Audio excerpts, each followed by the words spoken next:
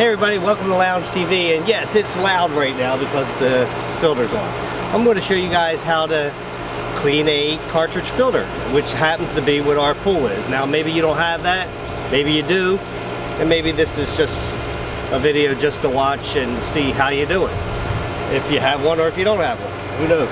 First thing I want to do is turn the electric off to the filter. I have this box right here that's a timer. Here, peek over the top here, Tom. Right, so all I do is I open that up, I hit it off right there.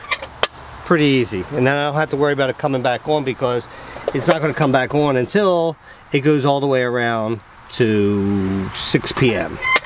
It'll turn itself off. Well, actually, it won't turn itself on again until tomorrow morning around 10:30 or 11 o'clock. So here's what I want to do. I have a little valve right here that I want to make sure that I turn this, turn it the right way too. Turn that off so that water will not come back into this when I take this top off.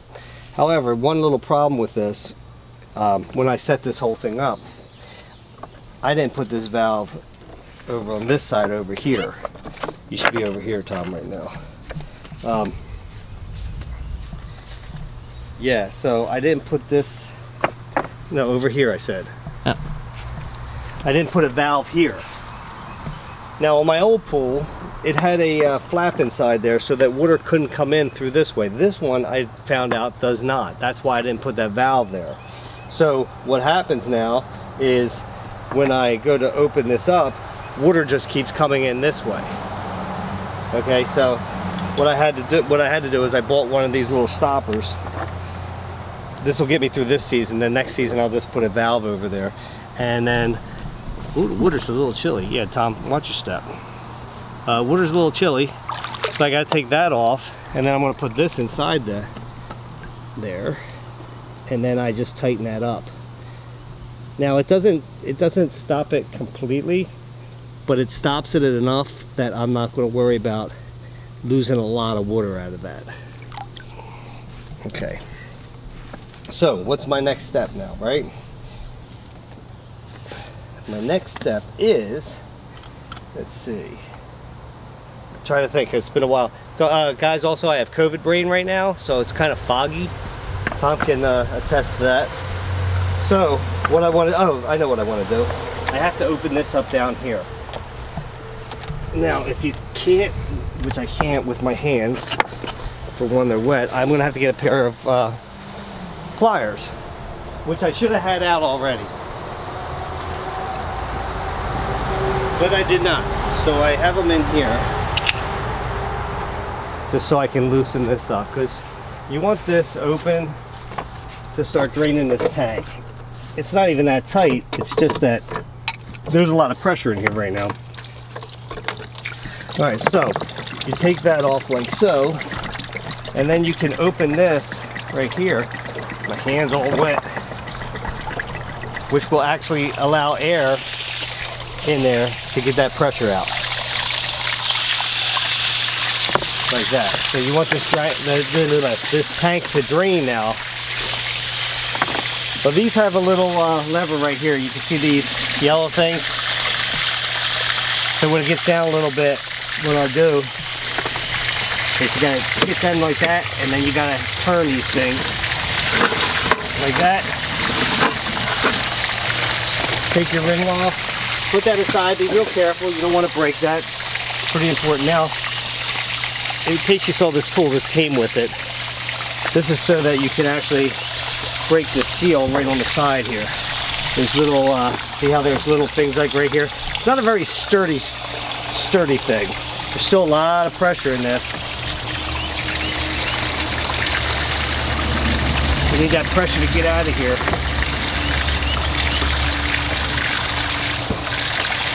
There we go. Now we're getting it.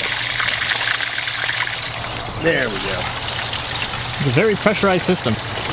Look at it. Yep. Guys, this probably should have been done a little while ago. Oh, and it's nice and heavy too. Should have been done a little while ago, but you know, what, it's been like 2 weeks now, Tom. I've been under the weather. Yeah. So I'm gonna, well, I've been about a week, and my wife was a week before that, but So I'm just going to set that aside for now. I have a one that came with it too. I just bought that one, so we have, I already cleaned this one off. So I'm going to put this right back in and get this thing going right away. Reduce the downtime. Right, exactly. Smart. Right, so you put that right back in there like that. Does it have like a groove it slots in or something? Yeah, there's a tube inside that fits right inside this hole. Right, and you can turn it either way, it doesn't matter. Okay, so put your lid on. There's and also you can see there's a thing inside there that you got to get into the hole of the cartridge. There you go. Once you get that in there like that, then you're just gonna push that down like so. Take this, tighten her up like that. That's all there is to that. Got to put this back, of course. Okay, but before I get started with this, I also noticed that my basket inside here is a little cruddy. There's a lot of stuff in here, so I have to take this off too. In which case, I believe I have to, yeah, there's a little thing over here I gotta loosen up a little bit. Because you want to take the pressure off of this too. There we go. So I'll do that. Well, eventually I'll get it off. Oh, jeez. It's always got to be something, guys.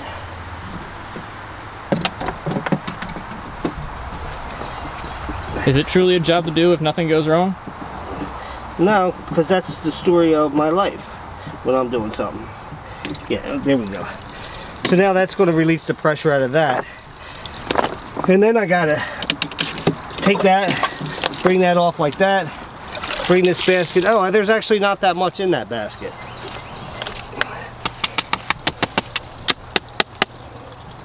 Get as much as I can out of that. Now if I had my hose over here already, I could just hose it out, but like an idiot, I didn't get that ready, so got the majority of it out. Looks like there's been some pollen in here. I just put that back. That wasn't as bad as I thought it was. Put this on like this. Tighten that back up. Don't forget to put this back in. Okay.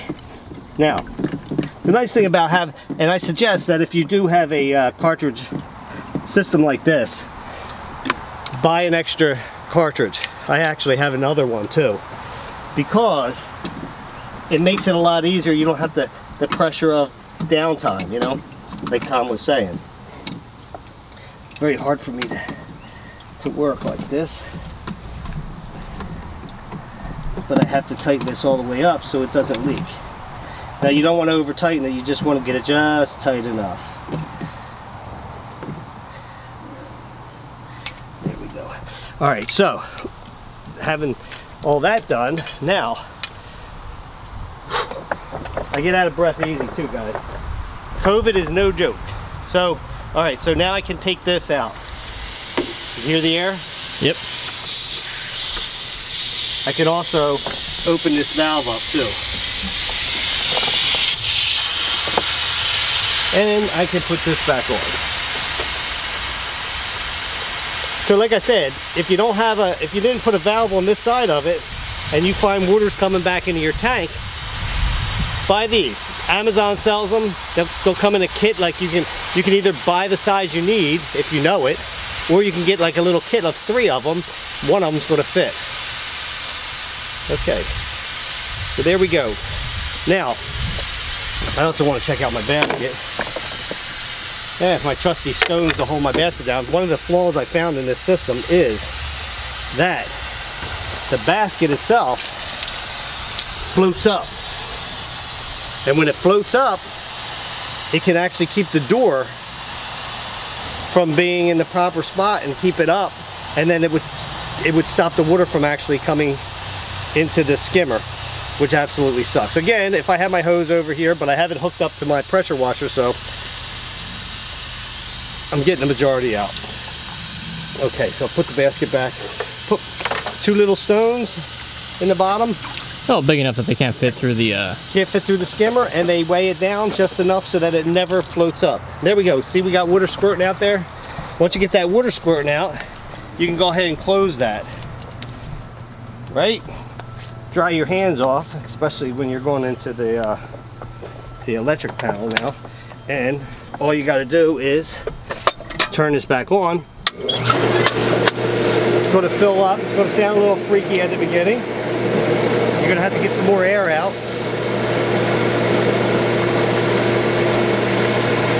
Let that get, it actually sounds better than what it did before. It's a lot, it was louder before. It was. Yeah. I should have did this probably 2-3 weeks ago. And that's how you get the water out, or the air out of the line, guys. As you can see, in this clear panel right here, you can see the air bubbles in there. There was a lot more. And then they'll eventually get out of there and you won't have anything. So there we go, guys. That's how you get it out and change your filter. However, next step is I'm going to show you how to clean it. Hey guys, I wanted to show you something that I purchased at Amazon, because they have everything. Right here, this is a timer, and this automatically, I leave my valve open, it automatically turns on at a certain time in the morning to water my vegetable garden over there. So far I've had this and it works perfectly fine. But if you need to use your water on the side, I have the hose disconnected and connected to my my power washer. What I do is, it even says right here, for rain delay, press plus. So, and there's a manual button. So, I'm going to hit the manual, and then I just put in here how long do I want to use the water for. So, I'm going to use it for, I think, we'll just put a half hour in. You're going to hear it click. Any second now. There it is. So now the valve just opened up for that. So now water's running through my hose down to that. So now I can turn that on and use that to power wash. I tell you what, I love this thing. Seems pretty convenient. It is. So what I did, guys, I have a bucket that I drilled a hole in here. I tried this other thing where I had a hole in the side. That was for replacing one of the pieces. I also put a hole there because I tried putting it this way between 2 buckets. It didn't work too well. But what I did find out what worked is I have that hole there, put this, and I have this with a point on it. And this is just so that when I use my power washer, it doesn't knock it off. Now, some people will say don't use a power washer for these. I say, I don't care what they say, because I've already used it. And it works fine. So I just put this over here, so this way I'm not blowing it off the thing, you know what I'm saying? Yeah. Alright guys, it's going to get a little loud because I'm going to turn the power washer on. And then I'm going to spray the crap out of this thing.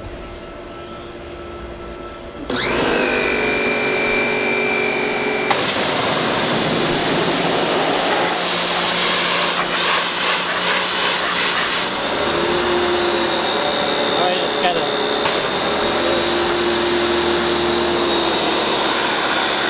There is a lot of stuff in this, guys. There's a lot of stuff in that. So I gotta constantly go around this thing like this. Gotta constantly go around it? Yeah, I'm around in a circle. I want to start from the top and work my way down. Makes sense.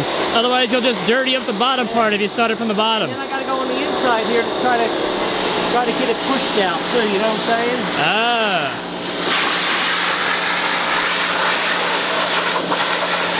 I'll tell you what, this is about the 5th time I've cleaned one, maybe even more.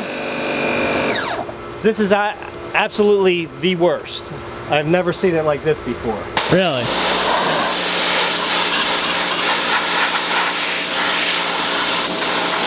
Well, you see that it's mostly white.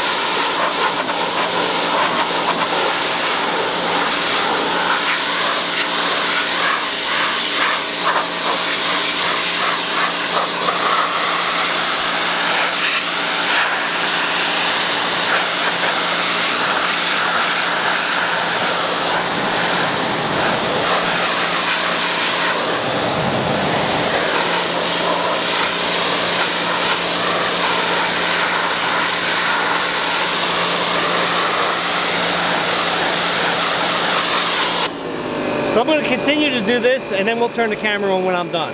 So why'd you wear shoes with grooves in them on the day you were cleaning something? Well, I never had this happen before. Yeah, don't wear good clothes. Of course I didn't. And these are my work shoes anyway, but that was the worst one ever. Like I'd say it just took me probably about 20 minutes or so.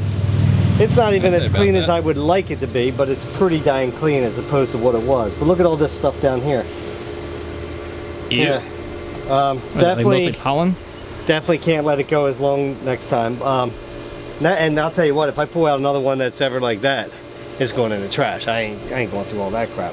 I still have a brand new one in there. So anyways, what I do now is and it's way lighter than what it was, is I just put this in a bucket inside my shed and let it dry out in there until I need to use it for the next one. Yeah, one tidbit of information, guys, don't let it get that bad. Okay, so if you know, like there's even still, let me show you something. I can kind of see it from here. There's still some stuff. There's still packed in there. So what I'll probably do, it's nowhere near as bad. I mean, it was caked in there.